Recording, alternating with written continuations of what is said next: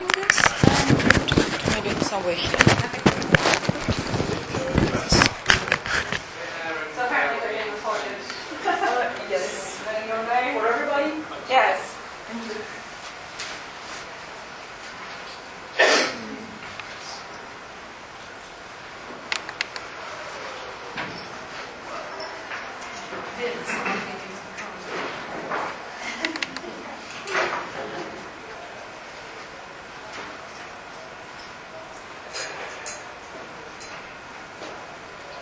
I wonder if I can leave that in the background, and then Oh, are you having...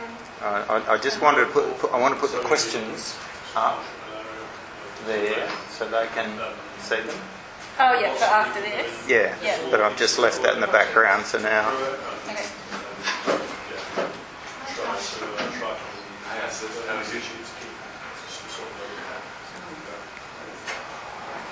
She's saying you're around. Did you enjoy the fire brigade's arrival?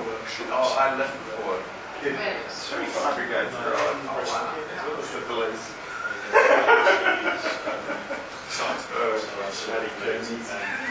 I'm saying they're just anarchist things. They just rung up the fire brigade and said, by the way, we're having a fire in the middle of London. And Maria was like, you well? Yes. Good, honoured to have you with us. Yeah, we're in 6. This is nice stuff. Alex, what do we do on this? No, someone who is speaking. Yeah, you can have that one, but maybe you want that for your technologically savvy.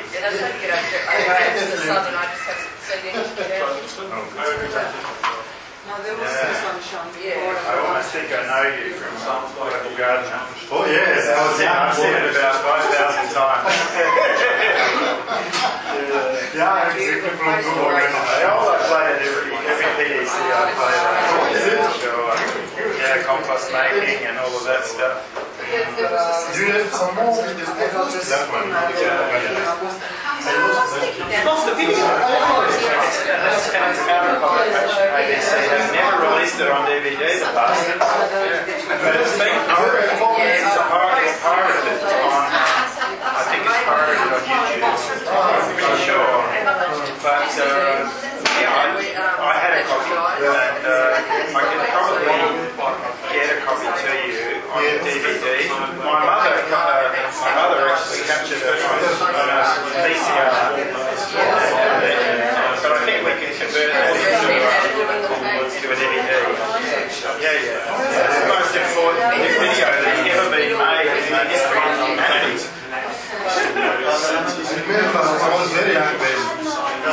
You were. But your ideas were still good. You're a bit bigger.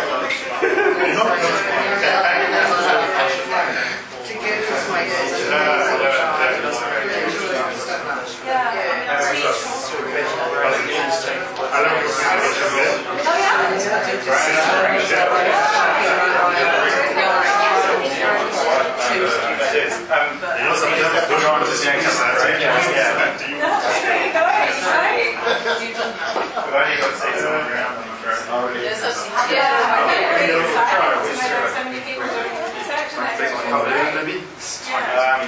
I think I need to be in that one because I'm in a dry machine. Andrew, you can have that.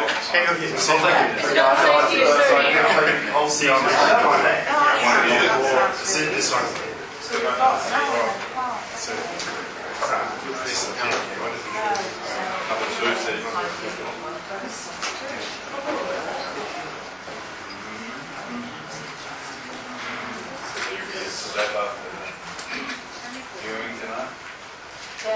I don't think anyone knows where it is. No one's asked yet. I don't know where it is.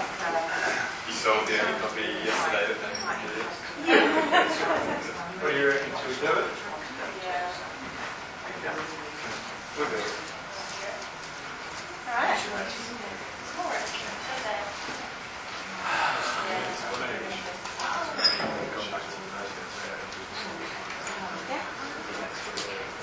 thanks very much for coming. I'm Graham Bookman. This is Terry Gibberals. Hi. And we've been plotting a bit about a graduate course in permaculture. So if you're not interested in that, then you're in the wrong place. We're going to be talking about university study of permaculture. But first I wanted to sketch out a little bit of the evolution of permaculture training. One should always put the pictures of the great creators, our founding fathers, up when you do that. So let's go right back to the 70s when the children of our wartime fathers and mothers, we baby boomers had started to get teenage kind of testosterone, and we were starting to really flex our muscles, and it was a really, really plentiful time, a very peaceful time, really, and so our parents were really kind of rich enough. They didn't need child labour. They were able to accommodate us doing just about everything. So we went bloody crazy. And one of the things that happened was that we started to take our eye off survival and look at other bits of the planet, and particularly natural ecosystems. Now, Bill Mollison had been brought up in the countryside in Tasmania, a little island off the south coast of Australia, and he'd had to work in this bakery for a while, and then ultimately he thought, no, there's got to be something better, and he became a deep sea fisherman, and then he ended up trapping animals in the mountains, and ultimately he ended up getting involved with teaching and research, and so he developed his craft from being a bushman to quantifying stuff in terms of ecosystem measurement, and so he would be able to identify every little animal that hopped into a clearing in the forest, and made really important kind of observations of how animals coexisted with each other. So survival of the fittest became survival of the animal most fit for that particular place in that particular time space. And so, at 6 o'clock certain birds would be doing certain things, and certain little marsupials would be hopping through, and then at 9 o'clock there'd be a slightly bigger mob. And so, it was this idea that he was really convinced by, that a particular space provides a lot of livings for different organisms, and that it was a super efficient kind of arrangement, and that, I guess, gave him this idea of permaculture being like a really stable natural ecosystem, but supercharged for the benefit of humans. And he was never apologetic about permaculture being about human survival on the planet. That's always been it. It hasn't been, we are here to we're here to have the World Wildlife Fund or something. It's been here to be a great place for humans. But, by the way, humans need to have all of these other organisms in order to have a good place to live, and an ecosystem that functions. And so he eventually ended up in this unit within the University of Tasmania, which was quite radical, because Tasmania became a place where all of the activists, the environmentalists, ended up saving the rivers, the wild rivers, and the old forests and so forth. And University of Tasmania didn't know what had hit it, because it's one of the most conservative institutions on the planet. But somehow these bloody radicals had got in there and got a school of environmental design going. And David Holmgren, this young fellow, he came over from Western Australia attracted by the environmentalism, and he ended up actually boarding with Bill. So he stayed with Bill's family, and they got to talking, and ultimately, the two psyches kind of melded into this idea of a permanent occupation of the planet, and they were very biologically kind of oriented, and had a real interest in food production being the basis of survival, I guess. And so early on, permaculture looked like it was going to be permanent agriculture, but as time went by, it grew. Even in the book Permaculture 1, it sketched out all of these other domains of human endeavour that were part of permaculture. So always, right from the publication of the first book, we have owned the whole of human endeavour, if you like. Now, that's a big ask, and a lot of the early writing and so forth and teaching was very much preoccupied with food and ecology and so forth. And I still think that some of the principles and so forth are still too heavily biased towards the biogeographical sort of stuff. And Holmgren was a geographer, and Mollison was a crazy bushman.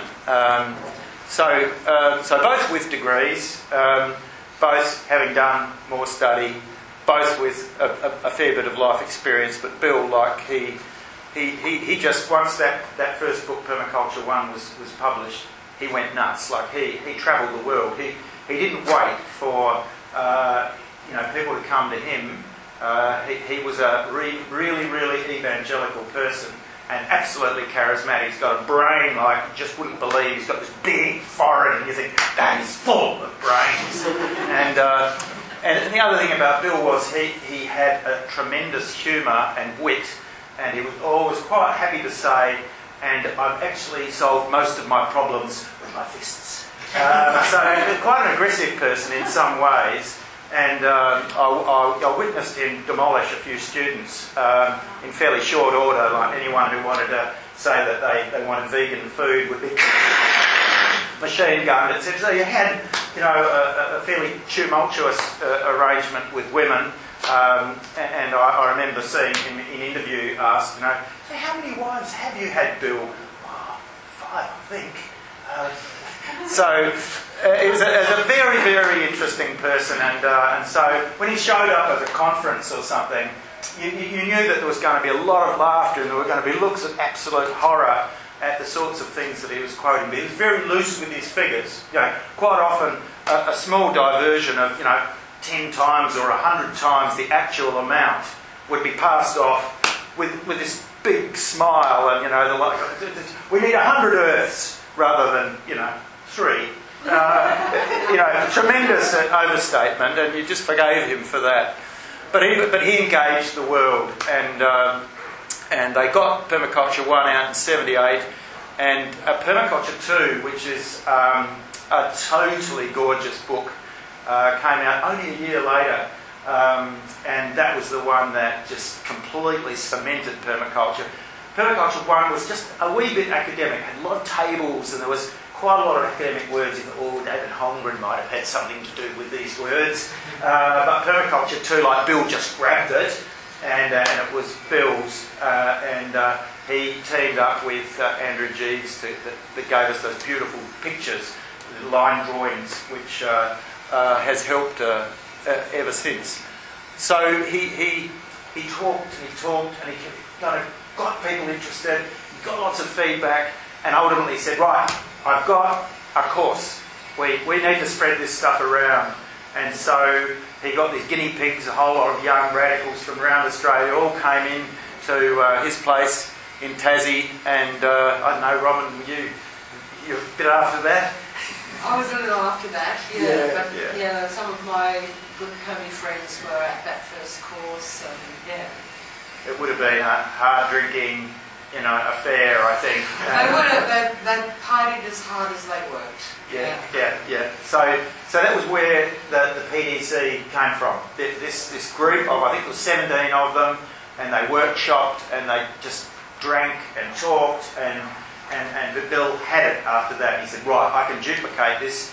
And so he just started cruising around Australia and around the world, teaching, and obviously with 5 billion people to teach, he needed a bit of a hand, and so given that he had a real distrust of universities, he said, look, this has got to go viral, this has got to be grassroots, and he basically said, you've done a PDC, you can now go out and teach. Something interesting that Bill once shared with me was with his design of the PDC, he said that he designed it as a major module, because he'd been lecturing in university for 15 years in environmental psychology. And so he sort of did it as like a 72-hour semester major subject that could be in a university. Presented quite quickly. That's the level at which the PDC is pitched. And I think that's something that has been lost along the way, is the level of that as training designers. It's not an introduction to permaculture, it's not how to make a mud brick house, it's the PDC. Yeah, so there you go. So the PDC just got used and used. People bought it, and ultimately people in different countries gave it their own kind of flavour. The sorts of examples that we use in Australia, which is just a bloody great lump of dry land, essentially, weren't really all that relevant to Europe. So I mean, the principles and so forth were, but the examples were, up the creek in some cases. So we got lots of. We've got another. You can come in if you'd like and sit down. There's another chair here. Yeah, we're just waiting for our computer to come back. And I guess then, and at this stage, David Holmgren had disappeared off into the shadows. He wanted to make sure that permaculture would work before he started teaching it and so forth. Sorry, I just wasn't moving it enough, I guess. Oh, too much talking. Yeah. Not enough PowerPoint. Yeah, right. We need more PowerPoints. Yeah. And do you want to tell us what it is, so that if it happens again? The password is remote. And the user is a remote. Oh, whoa. Okie dokie. Oh, where are you? Even better. Yeah, that's great. And so the thing just exploded, and Bill realised that he needed to flesh the thing out. You can read Permaculture 1 in a few hours, and the same for Permaculture 2. That's all there was.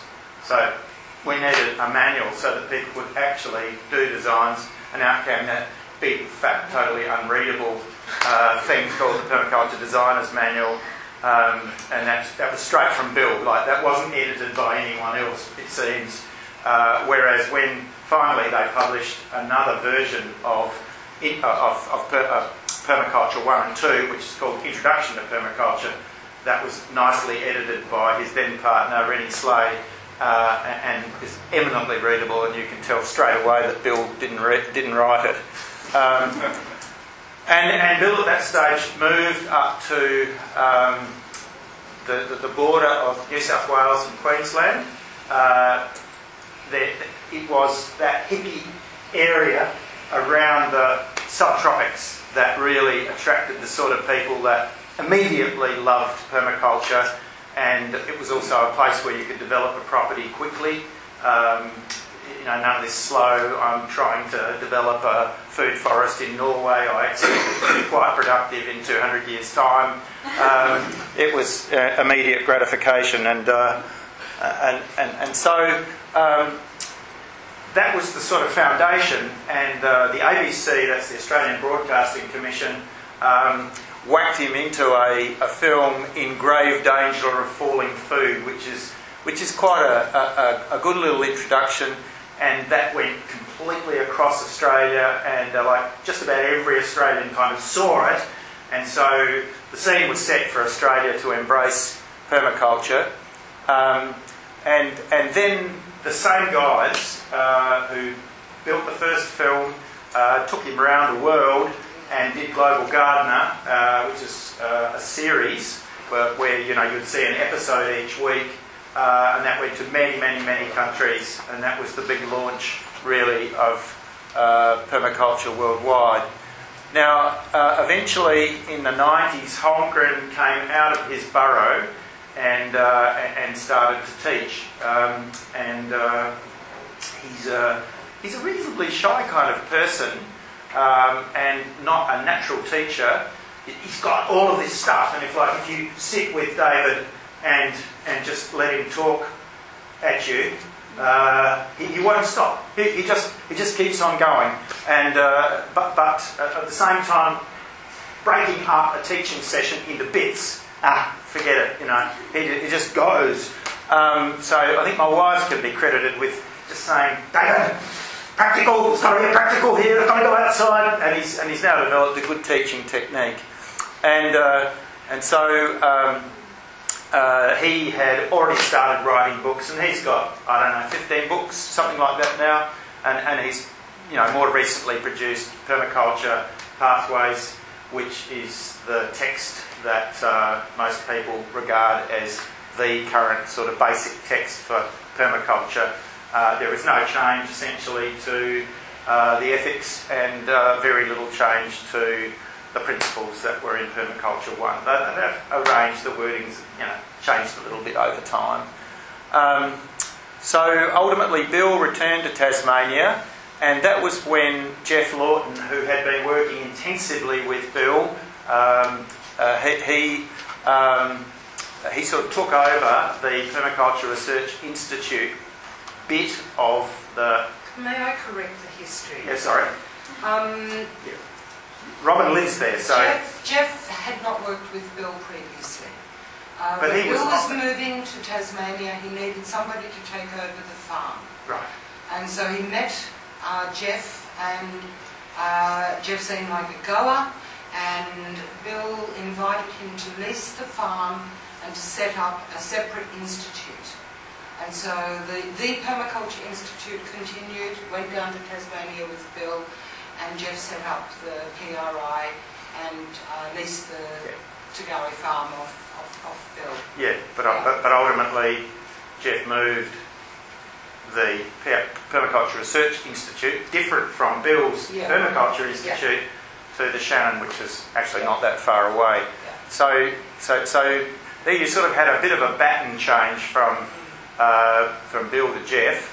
Meanwhile, everyone else just continued chugging along, teaching and so forth, and David gradually sort of raised his kind of public sort of image, and so that left us still with just the PDC and the diploma, and the diploma was essentially you needed to have been practicing permaculture for a while, and you needed some respected practitioners of permaculture to stand behind you and say, yes, Kerry is a good designer, and suddenly you had a diploma of permaculture as well as your permaculture design certificate. Both of those things are still around. No problem at all. We teach them at our place. They're taught in 30-something, 70-something countries, heaps of countries. And then, Robin, you'd better just talk about APT for a minute since we've got you here. Yeah. Why did we need something other than the PDC? What is APT? Accredited Permaculture Training. That actually started with the APC in Adelaide. We had a teachers' forum at that where we discussed the need for accreditation of permaculture. And prior to that, I put out a discussion paper. It took then 10 years of discussion at subsequent APCs. APC, Australian Permaculture Conference. And then in 2002, we had a permaculture gathering because nobody had been. There weren't any APCs happening at the time. So we had a permaculture gathering at Jenbun Gardens, and unanimously decided to go down that track. Also, there've been changes in the VET system, that's Vocational Education and Training System in Australia, which made it possible for us to accredit the courses and for them to be owned by the permaculture community. And it was decided unanimously at that meeting, David was actually also there, that ownership should be vested in Permaculture International Limited, because it was the only national entity that we had that had a democratic base, because, you know, PRI and the Institute and so on, they were trusts and autocratic organisations. In 2003, the courses were accredited, officially, formally accredited, and then we had to train the trainers. So we spent a year training the trainers, and it's been running ever since then, and now it's, by the end of this year, it's going to be on the National Training Register. So Permaculture International has passed it on to the government authority, Agri-Foods. Yeah. So effectively, what it meant was that a person who wanted to study permaculture, say full-time, could get their study or student allowance, and that was just a really big thing, because up until then, all of the PDCs and so forth required cash up front, and so suddenly at least the students could have a living allowance while they were studying. Was that 2005? No, it started Well, in 2003. I'm relying on Russ Grayson for these figures. Look, Russ's history is flawed. Oh, right, okay. I have to talk to Russ Yeah. about. There's a lot of corrections that need to be made. But round about then. That was the year I started delivering, but I had been busy training the trainers and developing my course materials for the 18 months before. So suddenly in Australia we had courses that would run for, you know, a full year, 2 years, with government backing of the students. It was a revolution. It meant people could learn a lot about permaculture, not just 10 days at PDC, but it was limited to the vocational training levels. And so it went through like certificate 1, 2, 3, 4, diploma. So a significant kind of evolution in the whole thing. And it was still true to everything that was in the original concept of permaculture. It didn't get hijacked by the government. It was constantly, the curriculum was being designed and upgraded by permaculturists themselves. You have a question? Yeah, I'm just trying to get through all, and I think it's relevant from this morning where they said it's too much jargon, but I'm just trying to work out. Yes. So you've got the PDC. Okay, Permaculture Design Certificate. And the Permaculture Design Certificate is a level 3 really equivalent. No, it has no status. No, it's In the UK. Maybe it does. Yeah, that's what we really need to It's design. certainly above a level 2, and it'd be much more. Level 3 would be more akin to The content certainly is. But do you get credit? Just keeping to the, instead of, I don't want to get too much into the detail. So you've got a PDC, you then can do the applied level, which is demonstrating your proficiency of the certificate. Yes. So Which we in Australia would just call a diploma of permaculture. Yeah. Which In this was country, a it's the Bill applied. Mollison one. Right. Right. You can't just do a peer review kind of operation for a TAFE qualification, a VET vocational education qualification. That has to be sort of through the system and the full curriculum covered, or go through that recognition of prior learning process. And a PDC. No. Stay with us. We obviously need to move on. So basically, in our country, you do the applied diploma, but therefore, is the what I'm getting from the accredited permaculture training is simply that you actually end up with a diploma. Australian well, accredited. Can I just explain in a nutshell? The vocational training system in Australia has got up to 6 levels. 1 and 2 is very basic. Level 3 is a trade certificate. Level 4, certificate 4 is an advanced trade certificate or associate diploma. And then you've got the diploma. The certificate 4 is like a 2-semester course. Diploma is a 3-semester course. And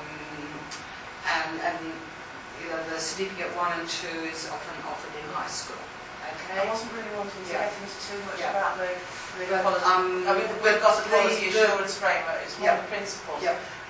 But what I was trying to get at is the accredited permaculture training, you were saying it really is a means to getting, I don't know what level it is, but it's really a means to learning as much as you can about permaculture and actually getting money up front.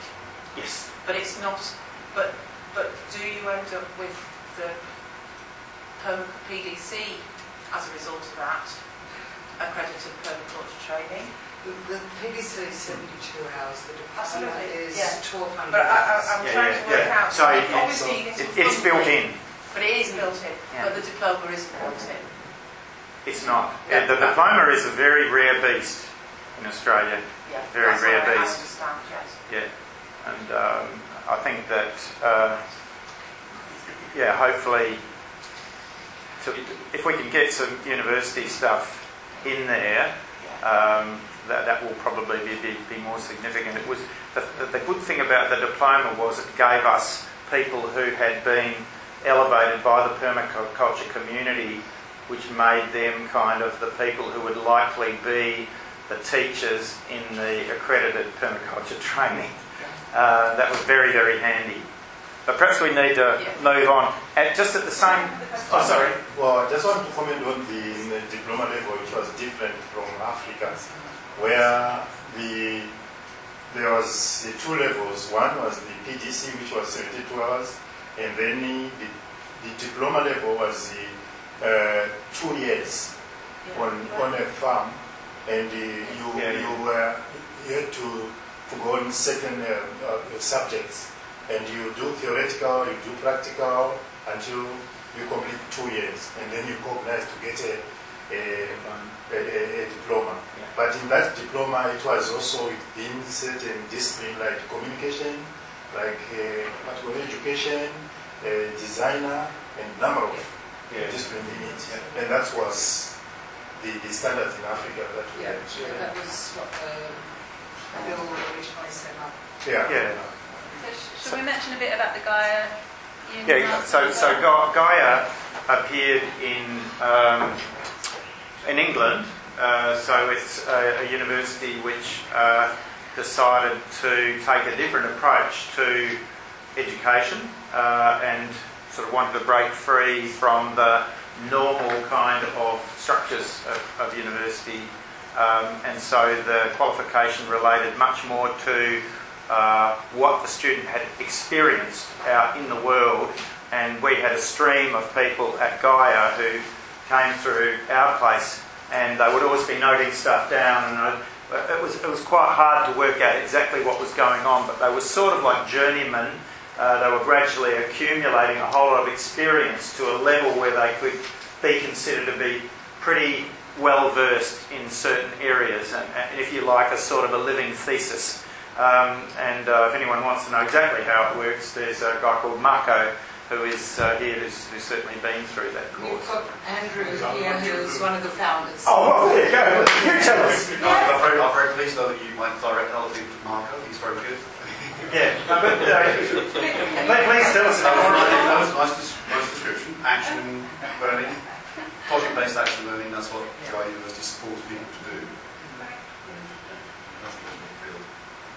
So that was the first kind of toe in the water by a university, and was it principally a master's? We do a bachelor's as well. Bachelor's and masters, and then a diploma program as well. Diploma, so lower, not a grad diploma. We describe our diploma as a multiple outcomes one, so depending on that age, and the experience of the student. They might either be doing it at a bachelor's level, or they might be doing it at a master's level. So you can do it as like pre-master's diploma, as it were. Yeah. So but it's the same. This is sort of the same structure, program structure. Yes. Yeah. So it is. It's maybe we just open that door and we open that window. Yeah, open the door and we'll open the window. Better. Is there another window? Yeah, we'll just have a look at this one as well. That one's a bit difficult, yeah. Difficult. But not impossible. It'll get better. It's slow happening. When we actually reach. Oh, careful.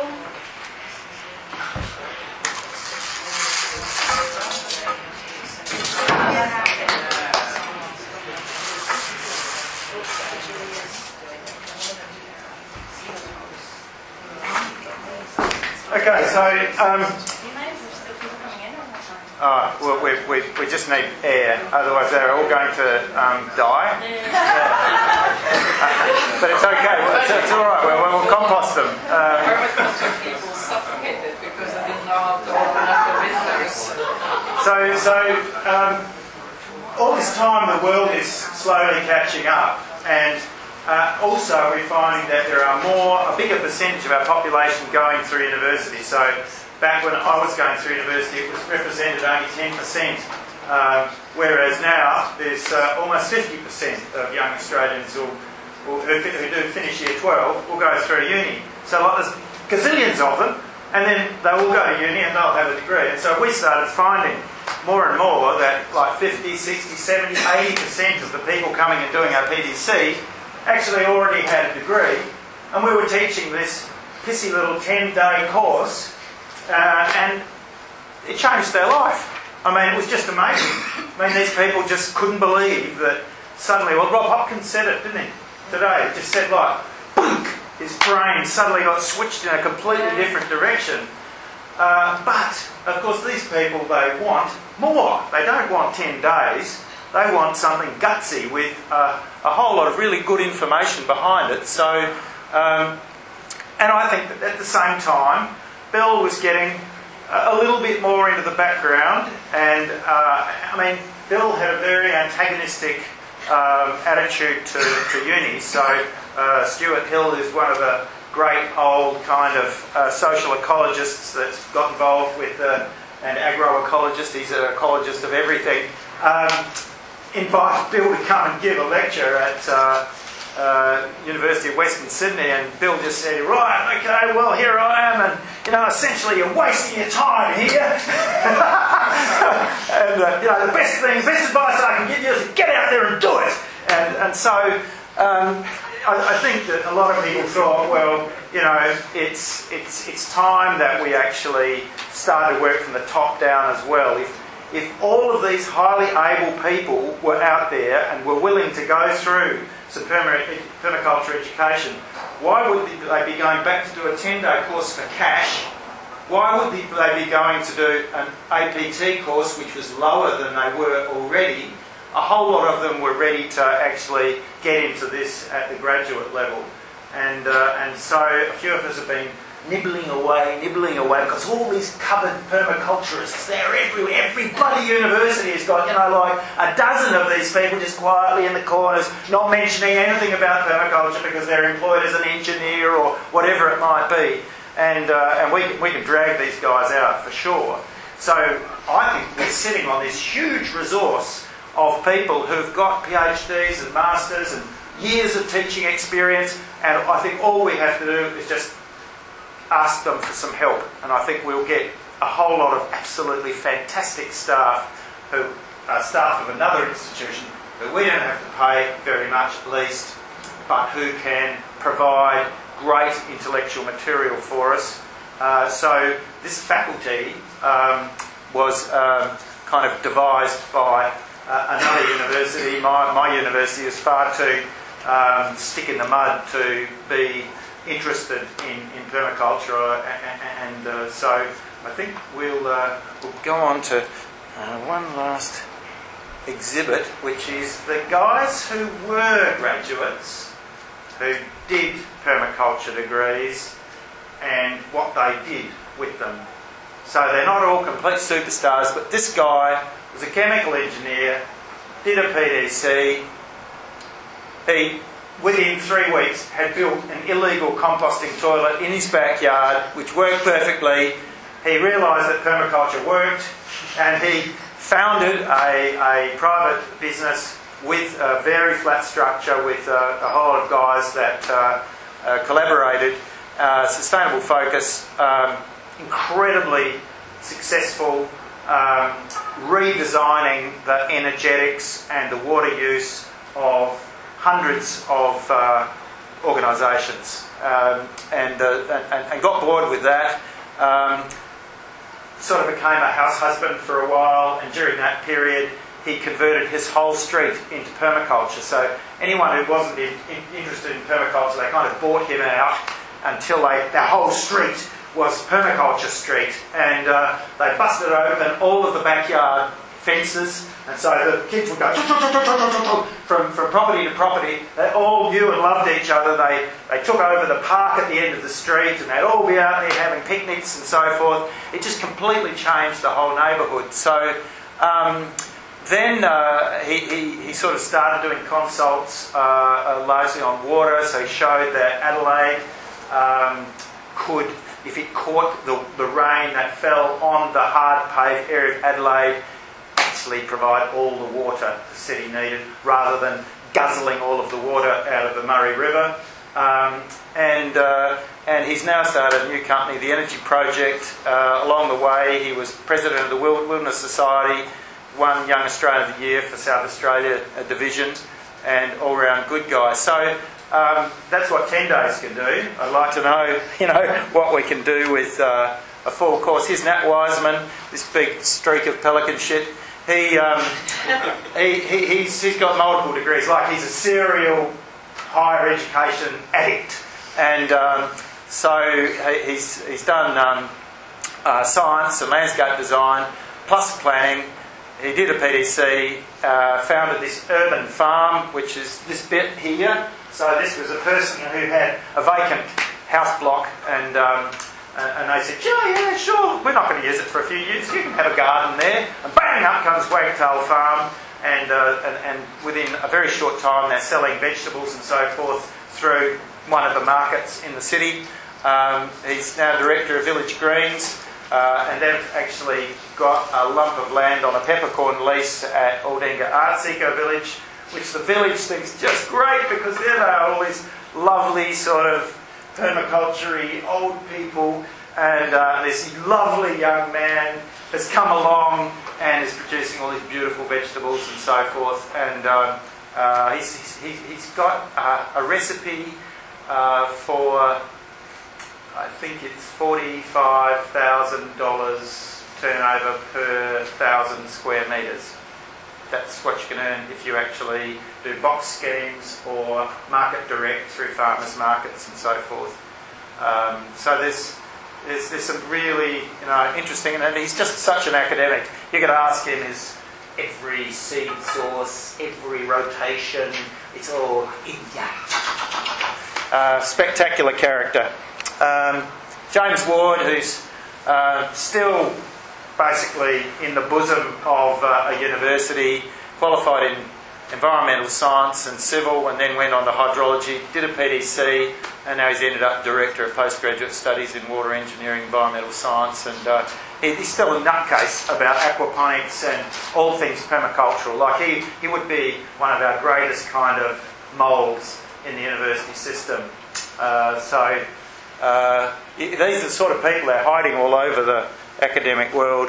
And here's Kerry, that was doing a PDC at our place a while back, and so we just had finished doing a little bit of gardening, and she's an anthropologist. She's been into waste in a big way, like, what the hell are we doing with this stuff? Surely something useful.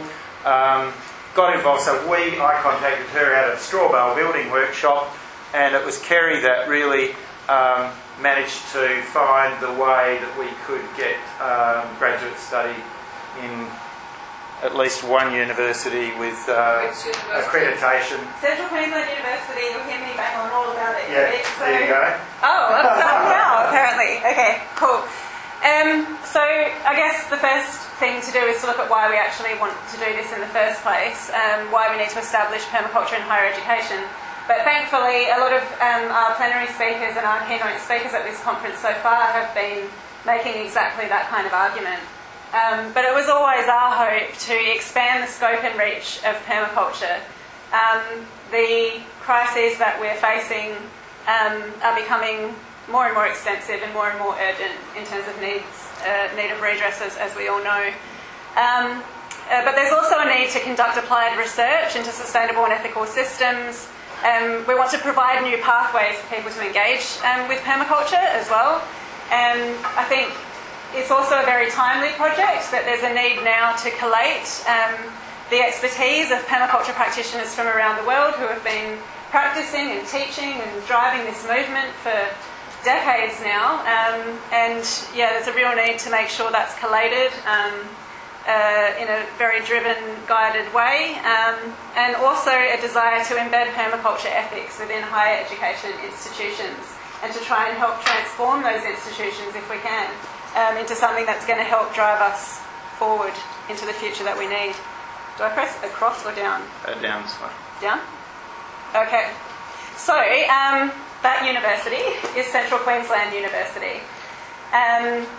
So Graham and I Graham began the project of trying to get it into higher education in South Australia many years ago, with other universities, Deakin University, and I don't know if you want to... And failed miserably.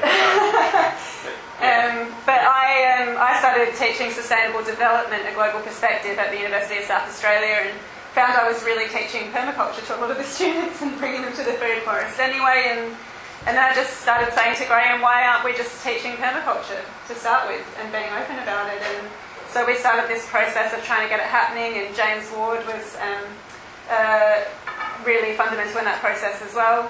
And then through a good colleague of mine, Kiralee Thompson, who is a fellow anthropologist who just won an award in Australia for the top 5 researchers in Australia under 40, top 5 scientists under 40, and she's an anthropologist, which is just an amazing achievement, introduced me to her boss, Drew Dawson, who has this amazing property in the Adelaide Hills. He's a permie, he's not a covered permie. He's been practicing permaculture, but not necessarily calling it that, I think, for many years. And I met him, and he said if you could do anything you wanted, be anything you wanted, be doing anything you wanted, what would that look like in 5 years? And I started describing a sort of permaculture university, and he just said, yes, let's do it. So he fought really hard to get that happening. And CQ University have said yes, which is amazing.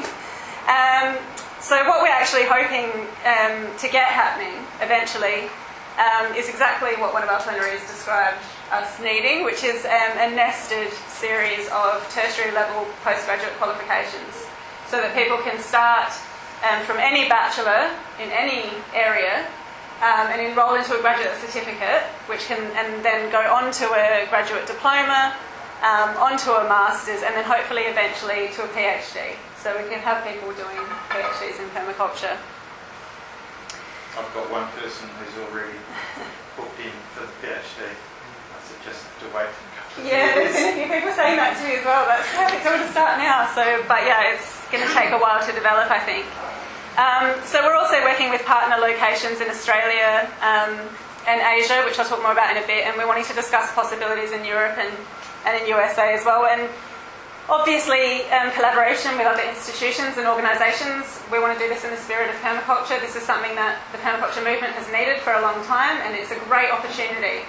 So we want to make sure we use it to reflect the needs of the permaculture community. I'm being nuisance, but ask, if it's been needed for such a long time, why did Bill Morrison say that the last place he ever wanted it was at a university? Because to me, you're going in a very elitist direction, and it's not able to be shared by any single person in the country. To me, permaculture should be open to everybody and you're going in a very elitist direction, and I'm not sure I'm sure of that. May I respond to that? Yes. First of all, Bill, one of Bill's dreams was to always have higher degrees in permaculture. And I don't know how many people took on that job of trying to get or set up permaculture bachelor and masters and PhDs, but always came up against brick walls because it's very, very difficult to get that accreditation unless you've got a supportive university to do it through. That's why it was so exciting when GU happened. I mean, I've been talking to universities for years. My students with the ABT are getting serious credits for their certificate 4 and diploma. And so, you know, this is just another level. There's people also bringing permaculture into schools and into community gardens. And so it's got to happen on all levels. And this is yet another level where it is really, really important. Thanks, Robin. One of the reasons that people like me that, you know, started working when I was 8, you know, full fair for journeys work when I was 12. I mean, the only reason that I can work today as a permaculture designer and get paid very well for it is because there was no university for it. So it was the one thing where when people ask me for a university diploma, I told them, well, it doesn't exist. And the day that there's a diploma for it, I'm out of a job. I don't think you'll be out of a job if you can design. No, maybe not me, but the next generation of me, you know, the grow up in the dirt kind of, you know, me. And but not everybody wants to go and be a permaculture trainer. You know, this is something you can apply permaculture to your own life. So if you can provide university students with permaculture training, they can go and take it out to their own garden. They don't own to be permaculture teachers. To the concept of university that you get more credibility if you come out of a university. And Could I just ask the question, would you be happier to be operated on by someone who had done a 10-day training as a medic or 5 years as a training? I know, but look, for example, because you have to take the health analogy, how we know that the medical system today has many problems, and it works a certain way, and we know that, you know, natural health has many problems. It's not like there's no alternative. I mean, you know, in a lot of the areas I work in, apprenticeship is hugely important, and I spent years and years of my life doing apprenticeship, and it's that other form of education that is immensely old, and that suits permaculture very well because it's so specific, and it's so slow, and it's so homogenized. And that is not recognized one bit. So you don't think there should be any permaculture in higher education? No, I think that is important to look at, and I think it really, really is, because there's so much fraud in the permaculture world and so much bad job, and I'm a testimony, you know, 6 times a year for permaculture designers that have done terrible work. But I'm not sure that university is the answer and the only answer, and I think it's it is definitely not the only answer. 100% it is not the only answer, and it's not pretending to be the only answer. For people in universities to realize that because universities have so much sway and power, that, you know, that they're an elephant that, you know, it's great. I don't want to diminish that, but it moves a lot of people and things that don't have that insurance, that don't have that credibility. Not necessarily, but can we just take some comments? We've got 2 hands that are sitting there for ages. Can we have you first and then Robin? Yeah, I just wanted to ask for a clarification. I think this is the right direction, especially for us in Africa, because what has been happening is people who get trained in PDC, they go out and try to train others in permaculture, and there was disaster work, and permaculture was sort of degraded or watered down, because the quality of work that people go and apply, they end up doing just soil fertility or organic farming, not permaculture as a whole, permaculture design. So with this one will give us a mileage to say we will have a broader understanding of research, and this is what we need with the current global world. For example, you have an indigenous system of learning that is not being recognized. But you cannot stick there. You need to integrate. No, you need to. Just let him finish, and I reckon we ought to just share it. Robin's I want to clarification from you, I think, which may help with this.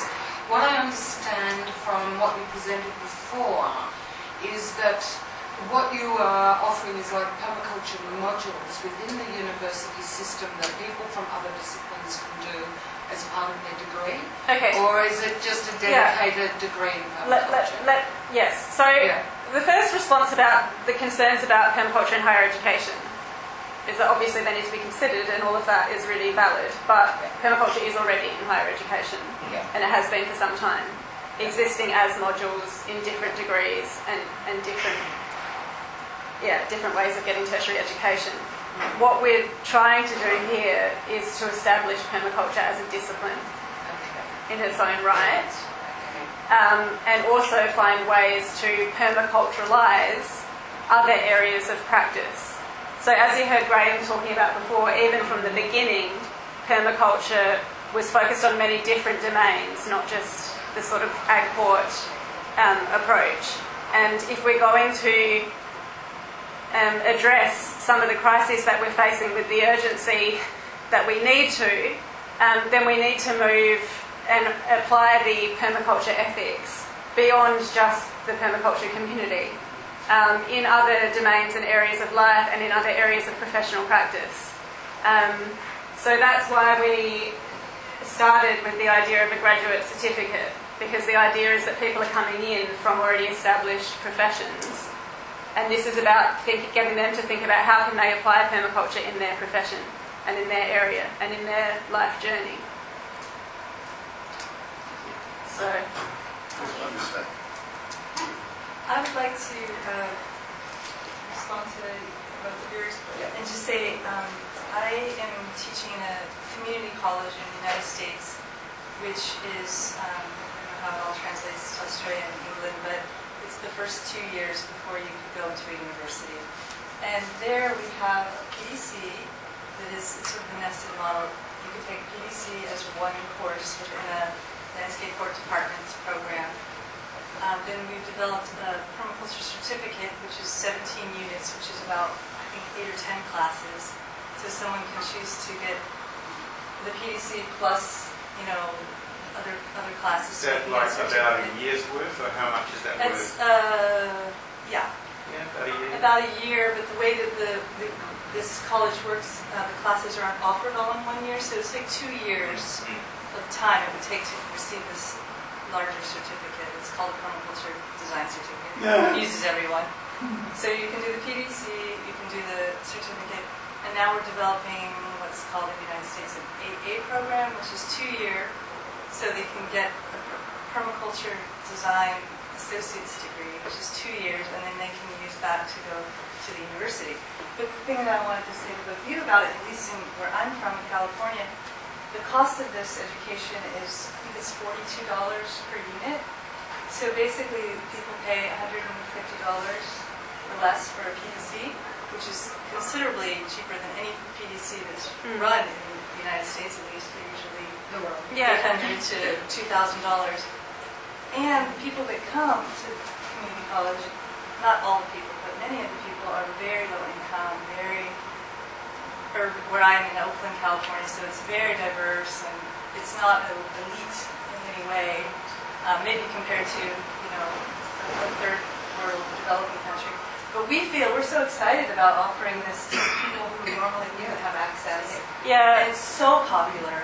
There's so many people who want to do it. We have waiting lists for our class. It's amazing. Honestly, that was my initial motivation for wanting to do this, was watching a whole bunch of my friends enrolling in PDCs and having to pay thousands of dollars up front that they didn't necessarily have to do it. Which, there are obviously pathways that Robin's established now where that doesn't have to be the case. But, yeah. Can I respond briefly? Sure. Because I'm coming from the UK, and the fees to do a university 1 year is 9,000. Plus about 6,000 to actually live that year. So you're talking 15,000 a year. So if we were to take a permaculture degree in our country, it would cost for a 3-year course a minimum of 45,000. No, 350 is 45. So from that point of view, it's going into a need. There's one other question. I'm not against it. It's just that different parts of the world it would be elite in our country because it's already seen as something really expensive to do, whereas getting a PVC could cost you £350, and it still sets you on the road. So you've got 45,000 compared to 3. I mean, the other thing that John raised about there's poor courses and good courses, there is the world over, but maybe what we also need to be doing, and I think the UK Permaculture Association are trying to look at that as well, is to actually make sure that we have standards that we all operate on. Because I know that PDCs in this country, some of them, if you operate a 2-day course or something, 5 or 6 weeks, you may get very little out of it. And other courses you could go to, and you can get a massive amount of learning out of it. And so maybe that's also a problem. It's actually a problem of actually delivering at a good standard. Yes, I agree. So there are lots of different reasons for this and against it, I suppose. But the thing is about providing a pathway that wasn't previously there. Not about trying to get rid of other pathways. It's about trying to enable a pathway that people have been asking for and have wanted for a while, and there are people who have wanted it. So, and I think that the other point, you used the example of medicine, and that is something that I want to help use the course to look at, is to get students looking at issues in all these different domains.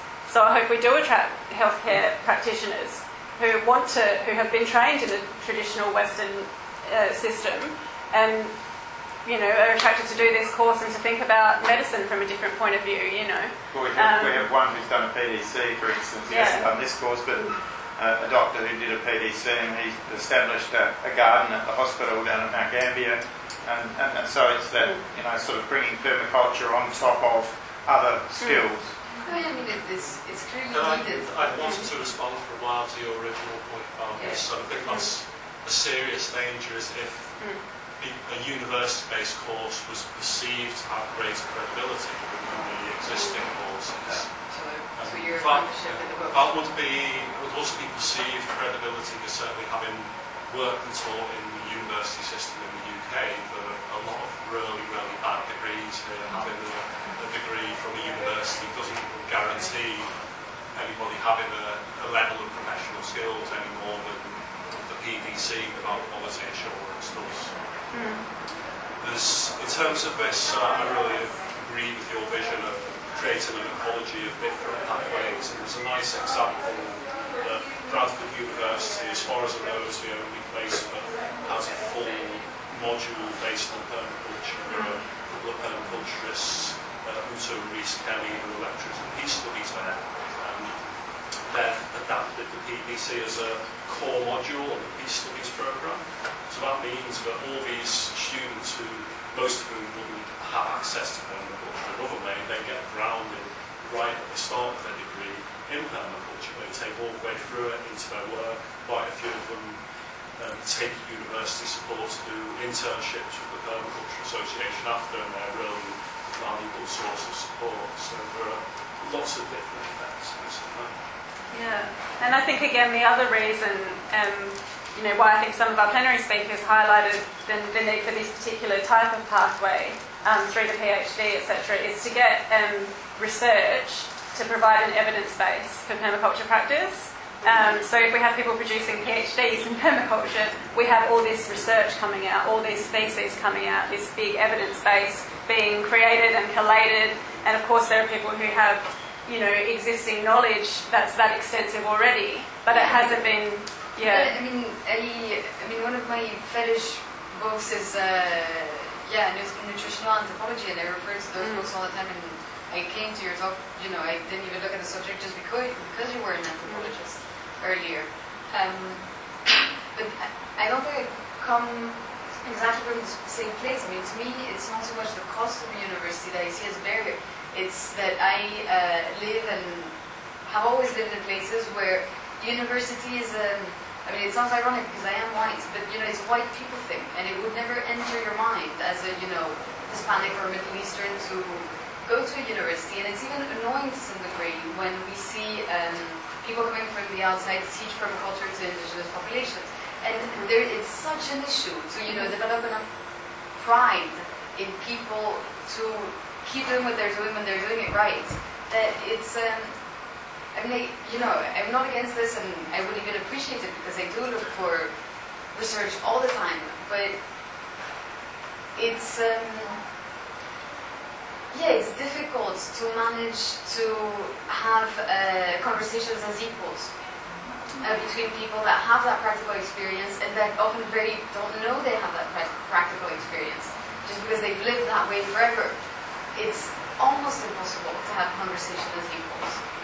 And the more that, just that, the more that, I mean, for a short while, that whole permaculture got mixed in with the whole indigenous knowledge thing, and for a while it looked as though that would be valued again, like that would be considered, that there would be people listening on the other side, that it wouldn't just be one way from universities to the indigenous public, and even people with very good intentions, end up very easily in that model. I think we're I'm on stack. I think. You're next. I think I'm on stack. Okay. I'm next. You're on stack, but I'm wondering if we're on track. I don't want to hijack this. I'm not going to say anything. I'm more at a meta level of what are we doing here. Yeah. And I think that these are valuable points and considerations, but I don't think it's the focus of what this was supposed to be about. Fair enough. And I'd like to... That's okay. Okay, so, being as we take a university sort of perspective on this, and what you're really proposing here is an experiment in the larger firmament of the epistemic community, which is the permaculture community, and saying this would be a good thing, okay, then we should have some project going on at some level which determines whether this is a good thing when we see the results that we emerge. We should have some idea that if we're making interventions like this, and my intervention with Guard University, and Robin's intervention with the APT, and your intervention with the community college, and so on, we should have some way of doing some sort of meta-analysis of whether actually what we're doing is supporting the hegemonic relationship which universities have with the corporate sector by going this way. We could be doing that. That might be one of the mistakes we're making. Or we're getting ourselves very tangled up in highly detailed vocational courses which make it very difficult for people to be really creative, or whether the community college system, community college system might be really cheap now, but what happens if Obama doesn't get his bill through and it turns out to be really expensive? So there's a whole, we need to be looking at this from the point of view of seeing this whole epistemic community of ours and working out whether it makes sense to do this, and are we going to monitor it in some way? And who's going to make sure that you don't turn it into the very same type of academic course that all the people who've done an academic course for 3 years and come out and do a PDC for 2 weeks and go, fantastic, what a relief. Okay. But that's what we might do. We might screw permaculture back into that horrible academic. Going nowhere. Look, no, I'm not saying that's what's going to happen. These are really important concerns. We do need to have some way of observing. Before you can evaluate something, you have to have an opportunity to do it. It's important. So make all your mistakes on paper. Permaculture design principle. Sorry. I'm a university professor, so with a very deep interest in permaculture, and when I discovered permaculture, I saw that in many ways I had been teaching permaculture, but I just didn't know it. What was missing was the actual practical skills, of doing the work in the garden or on the farm. So if we teach, maths at high school level, should we not teach maths at university level or graduate level? I mean, I see it that way. Permaculture is gave my students hope for the future, you know, who are studying environmental science. They are incredibly excited about permaculture. So I think it would be, and they have never heard about it before, so I think it would be a mistake to say it has to be at one level or another. I think it needs to be at all levels. Because university students can provide research that underpins what people are actually doing, you know, on the ground. Thank you. So I just want to say that when I made that comment, so I have to have a chance to do it first, what I was trying to say is that this one iteration, that's the first one, is by no means supposed to be the dominant model of how this should be practiced. And I think that there will be a lot of room for it to evolve into what's needed, and I think that there will be a lot of different needs and different models that suit the needs in different ways. That's all. I just meant, I don't think you're going to be able to decide what the perfect thing is before you run it. I'm not convinced there's a need for you two to be defending your approach so much. I mean, that could create more space to hear different opinions. Oh, okay. Sorry, I don't. We had a presentation about what we were actually planning on doing, and I haven't even said anything about it. Go for it. Let's get back on task. To hear it. Yeah. Was he on the staff? Were you in line? I'm not sure. Was someone facilitating the staff? But again, okay. I wanted to hear if Last time. Okay. I want to say something. Yeah. Can I? Sure, I'll give you permission. I just saw your hand. What I'm trying to gather, trying to share with you is that this approach, as long as it integrates the community college approach, the indigenous knowledge into the system, we don't see much problem. Because at the end, what happens is you have a community who are not qualified, and you have a person to do community development in the area.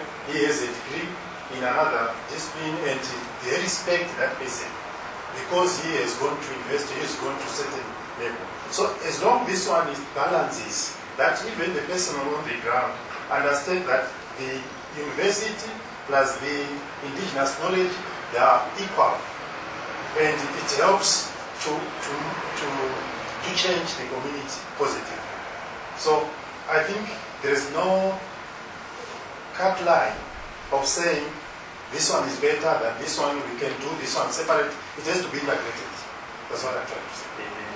I would like to end with a positive note for the program. Like, I don't know it, but I'm one of the students doing environmental science. I'm in my master's, and also went to BDC. I was like, oh, okay, finally, like I can pay attention, like 2 weeks full on, and coming back to university then afterwards, and then coming to this wall with my teachers. Actually, like they're like permaculturists. Like either they didn't know it, or they're ecologists that huge resources of knowledge and things that I guess permis could use also.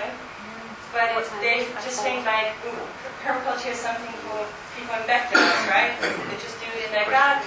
And I think not only by bringing permaculture to higher education, there could be this accreditation for the students or for people who learn, but it's also about like getting it out there and making it a topic that you can discuss with your teachers. Like if we want this research, what we've been discussing on this conference, like need research on it, I'm not getting any funding, I'm not getting, like even if I try, I'm like, people are like, yeah, well, what is permaculture? It's something in between, it's not in agricultural studies even, they say like it's too alternative. In ecology, they say it's farming. So I guess by providing a program like this, it can actually get some basis in the scientific world also, in academia, providing that research. And you can be paid to live while you do it, while you do the study. And that's what, in Australia, that's what it's about to a fair extent. Enabling students to actually study what they love to study and develop skills in for a significant length of time. That's the game. Okay, we want to get back. Anyway, you've only got 10 minutes, so let's... Oh, we've only got 10 minutes? I thought it was for 4. Sorry. Okay. Well, or is it 3? we have some questions. We have some questions for you. 3:30. Do we want to get? Oh, we're not even going to talk about what we're doing. Whiz through it. We whiz through very quickly. Yeah. It's a break at 3:30, so we could run over very fast. Yeah. So I mean, essentially, we wanted to, just hear from you, which we just have, and we wanted to ask you some questions to help guide us. We've been absorbing what you said, and it's very, very useful because we had this multiplicity of views, and people are a bit scared about it, and some people are really keen about it, and so on. But Kerry, if you can finish off with just how we might do it, and then we want to throw a few questions at you, and you can actually hand them in any time you like. Fill them in over breakfast tomorrow or whatever it is. But we also want to make connections with anyone who wants to be a player in this, because we want this to be a worldwide thing. So, go Kerry. Great, thank you. Okay, so it has actually been approved at CQ University.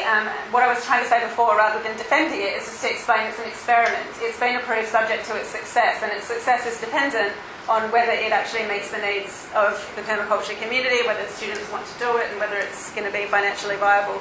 But CQ University said yes to the graduate diploma, which will be running from 2016, from first term. It will be globally available as an online distance learning model with residential schools. You probably don't know much about CQ University. They were Central Queensland University, but they have 20 campuses all around Australia now, so they're probably going to change the name to avoid all the questions I've been getting supplicated. But they're a comprehensive regional university, so in accordance with permaculture principles, they've always been working at the edges and valuing the marginal, based in small rural centres, and they have a long-term commitment to community engagement and social enterprises at local levels, with special focuses on non-traditional students, and have relatively low-cost university fees compared with other Australian universities. And they're also a top-tier university in Australia for land use and agriculture and horticulture. So we're offering the graduate certificate in permaculture design commencing term 1 2016, which runs from March to June. Applications open, they're supposed to open at the end of August, but I don't think they have yet, with offers made from October. It's a one-year part-time program that's available internationally. Fees yet to be announced. We can talk more about that later. But again, we have the fee help for Australian residents who are doing it, and potential for international scholarships for suitable applicants from overseas. But I've also just heard word that you can enrol in parts of this if you're at another international university as well. So we want to have quality content delivered globally by distance learning with hands-on residential schools in a variety of different climates to apply permaculture with an international team of permaculture experts. At the moment, the entry requirement is a bachelor degree in any discipline. You can also apply for course credit for previous related study. So we've been working with David Holmgren from the start of this process in development of the curriculum. So he's helping guide its development, and we're also working with a range of lecturers, designers, researchers and practitioners of permaculture, and a range of other professions to deliver the core content. And we want experts from around Australia and the world to be able to interact with and discuss permaculture with students. So I'm currently program coordinator based in Adelaide. This is just to point out that it's being modelled around Holmgren's permaculture flower, as we were talking about expanding it across all of the different domains, and that's integrated in the curriculum as well. The main courses are the Introduction to Permaculture, where we're looking at the ethics and principles and situating permaculture within the social and environmental justice movements, then looking at creating permaculture solutions. The Sustainable Agriculture and Organics course probably needs a bit more explanation than I have time to give you. But when we get to the graduate diploma, we're going to look at specialists, like courses that specialise in each of the domains. So that's the first one of those. And then there's the Permaculture Design in Practice, which will be the capstone project of the graduate certificate, much like the Greenstone project from Green School. So these will include face-to-face residential schools at locations around the world. The ones confirmed at the moment are the food forest with Graham and Anne-Marie Bookman, and David Holmgren in South Australia.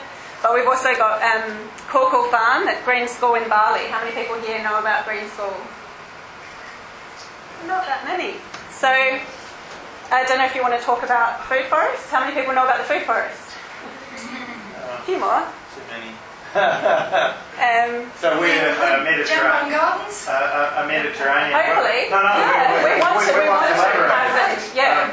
So we represent a Mediterranean climate, whereas clearly the one in Bali represents that fully tropical climate, and we expect there will be international students kind of giving you that cross-pollination, but really it's probably best if you go to a place where the climate is going to be similar, such that you're getting all of those field trips and garden walks and so forth that are completely relevant to where you're going to be practicing. Yeah, so these images are from the food forest in Gola. That's a few of us at the last PDC with David. So this is Green School Bali. I might tell a little bit of a story about that, just because I think it's important in terms of this whole discussion about education and the context for all of that. So Green School was founded by John Hardy, who was an American who is heavily dyslexic, but a genius designer. So he never did that well with the formal education system, but is just brilliant in terms of architecture. And he set up a jewellery company that was incredibly successful, made a huge amount of money, went, I can do better than this, sold his jewellery company and decided to build a school that he hoped would address a lot of the issues that he had with formal education. And so he built a green school in the surrounding green village, and this is one of the models that he uses to design the bamboo architecture. This is the heart of school, and that's what it actually looks like, built up. So this is inside the heart of school. That huge bamboo support structure is actually a harp. So the kids can actually sit inside, and when they run their hands along the poles, there are strings on the inside that play different notes. So the school actually sings. It's really beautiful.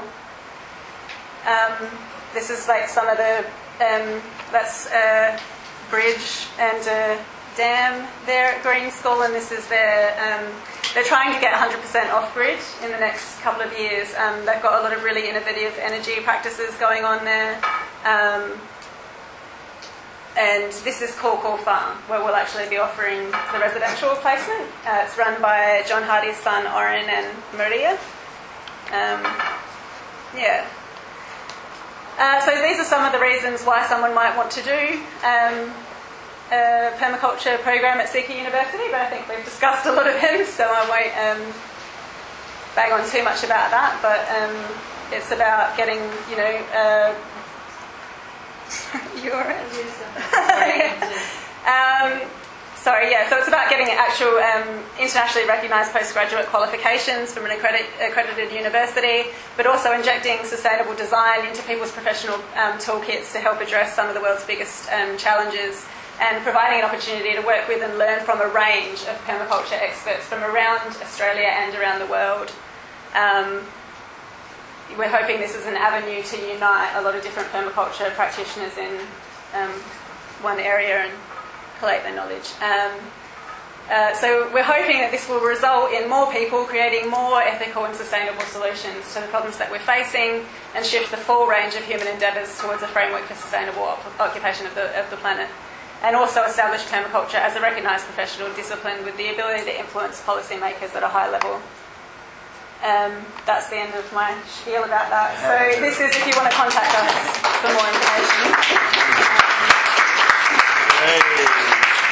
I should also add that we are trying to increase the residential schools around the world, and that while we've been away over the last couple of days, an MOU's been drawn up with EcoCentro in Brazil as well, and obviously we want to collaborate with anyone who's interested, and this will hopefully evolve. If it's what people want and if it's what people need, then it will grow as needed, where needed. How do I expand this? If you just click on that. That? It should. That? Or double, yeah. Okay. So these are the questions that we thought would be great if you could. We just hand these out so people to write on. If you don't have a pad.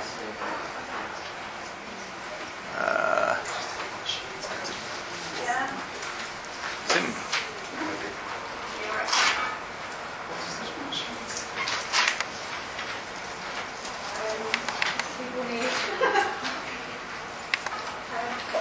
Stupid thing. Does anyone know how to make this full screen? I'm completely computer illiterate. Are you still thinking of having a space available to discuss these types of issues? Make it full screen.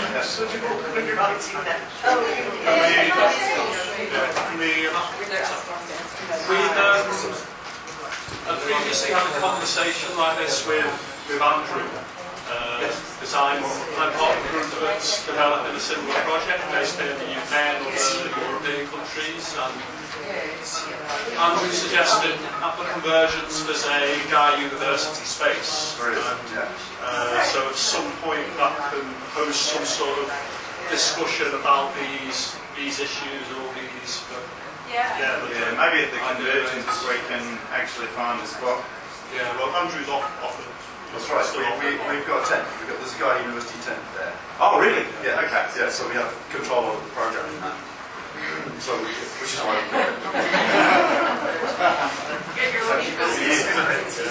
You can have advertising time if we can come into your tent. You'd be very welcome. Because I think there are also some interesting questions to be asked and some full patterns to be developed around as well. Yeah, and research as well, as we were discussing it.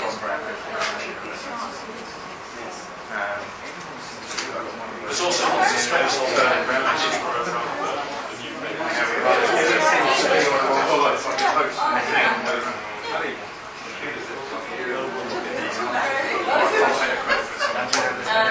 Or maybe we make it smaller somehow so that it just seems that we've got all that.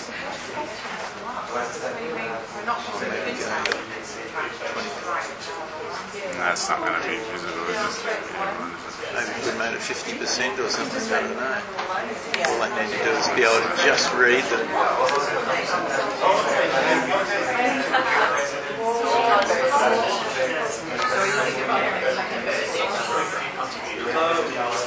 Yeah, it's cutting the screen. If you made that 50%, would that... So it's just 100, would that work? Yeah, except we've got more. And it Go might, 50 and see if it'll... yeah, it might be illegible, mate. People read that? Yeah. It's the best we can do when it looks. Then you increase the font.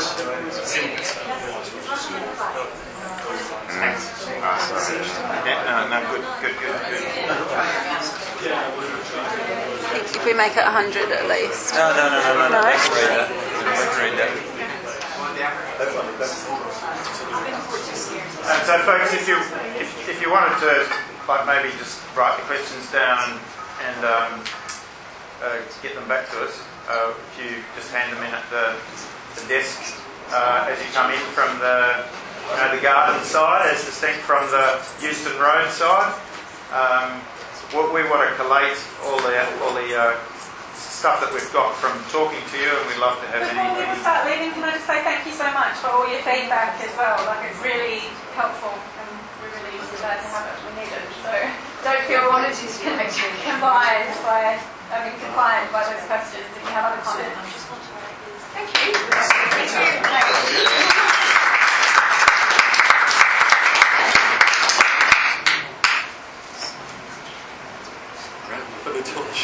Hey. Yeah, how are you going? Nice to meet you in person. Graham and I were also in touch about the Permaculture Conference, contributed to as well. And then Graham said, "Oh yeah, we've got this masters." Because you were running really tight time. I couldn't go, so I had the paper and same research as Kerry. Again, we're creating, she's hopefully now contributing to the collection. Yeah. Glucose based in Portugal, where I'm from. Support the same group Habitat Stretch, just this research group that's managed to get permaculture early on in the agenda. You're effectively Yeah, the people that are in my class, all of them.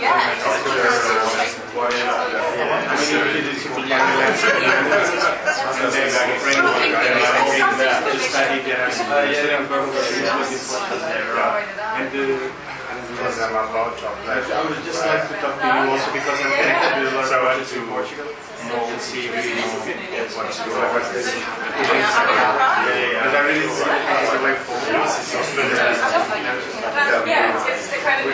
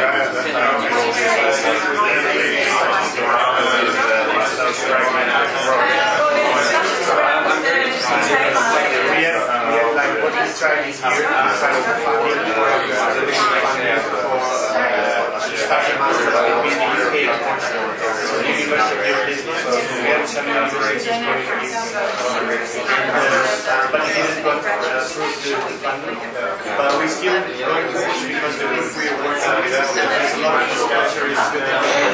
So we really want to connect and, like the more links we do. I really believe that our work